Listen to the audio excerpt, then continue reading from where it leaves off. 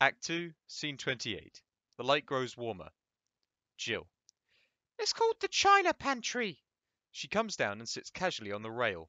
Her manner is open and lightly provocative. During the scenes, Alan acts directly with her and never looks over at Dysart when he replies to him. When Daddy disappeared, she was left without a bean. She had to earn her own living.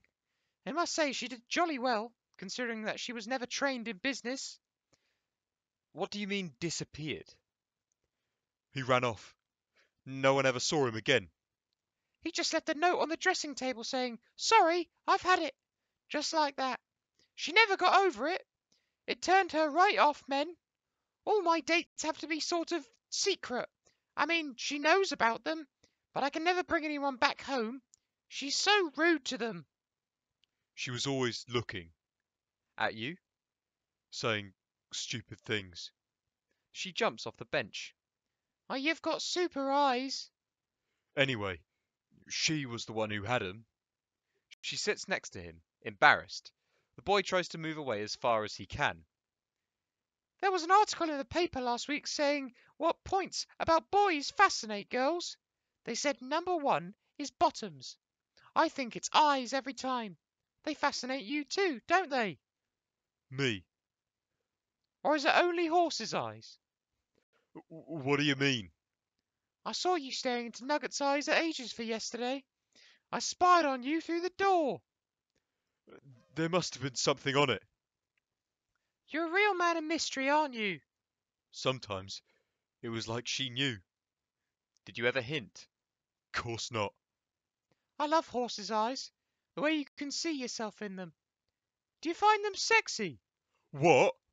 Horses. Don't be daft. He springs up and away from her.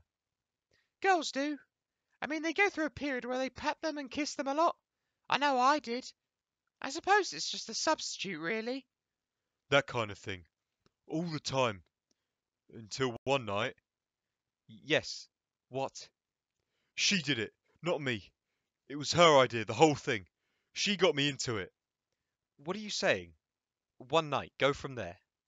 A pause. Saturday night. We were just closing up. How would you like to take me out? What? How would you like to take me out tonight? I've got to go home. What for? He tries to escape upstage.